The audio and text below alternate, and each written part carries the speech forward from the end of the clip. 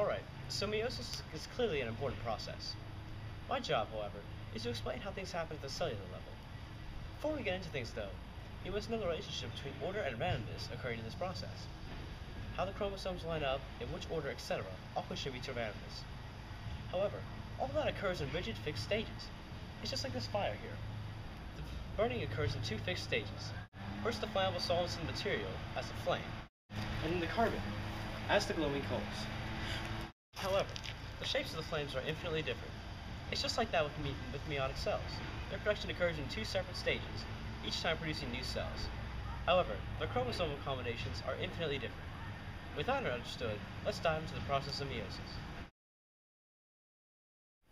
Meiosis occurs in two stages. We'll go to the first one. Before the action starts, interphases cause the cell to grow twofold and duplicate all of its DNA, still in the form of chromatin.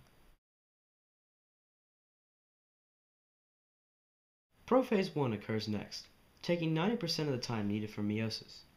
During this phase, the DNA tightly coils up into chromosomes after the nuclear envelope breaks up.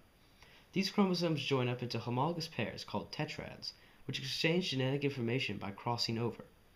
Meanwhile, the centrosomes begin to form the meiotic spindle and move towards the cell poles.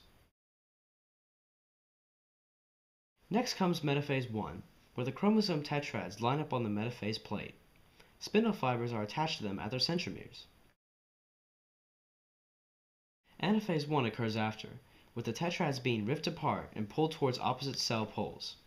Note that only the homologous pairs are separated, not their respective sister chromatids. Once the chromosomes are at the poles, telophase 1 forms new nuclei, and cytokinesis splits the cell into two haploid cells. Some organisms wait before going into the second phase of meiosis, but we'll go straight in. Meiosis 2 is almost the same as mitosis would be in a normal cell, except for that the two cells start with a haploid set of chromosomes. Prophase 2 again forms the meiotic spindle that lines the chromosomes up in metaphase 2, attached to the sister chromatid's kinetochores. Anaphase 2 splits the sister chromatids apart. Telophase 2 forms new nuclei again, and cytokinesis forms four new cells that have half the normal number of chromosomes, aka gametes.